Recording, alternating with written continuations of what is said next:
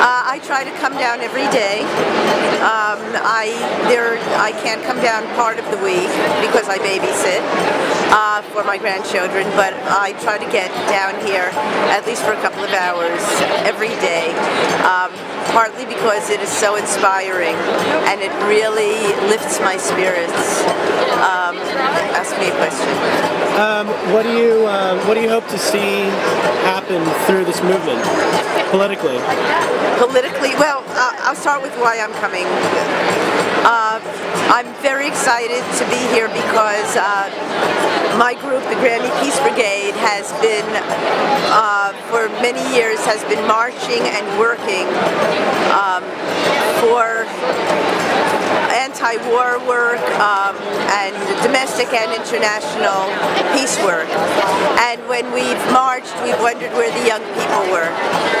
And so we are here, we're here in solidarity and in support with and of the young people who have begun this incredible grassroots movement.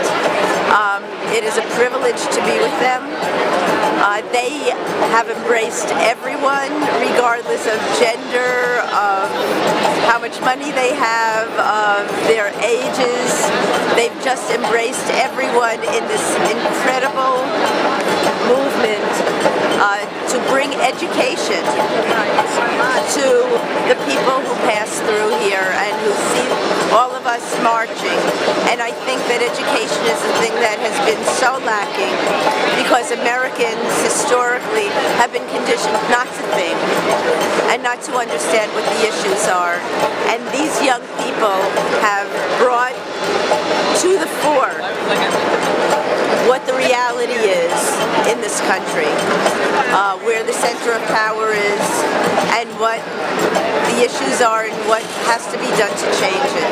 What I hope comes from this movement is simply that it grows, because there's no single message here.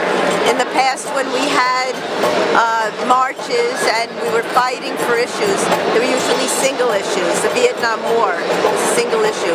The Republican National Convention, it was a single issue about the election.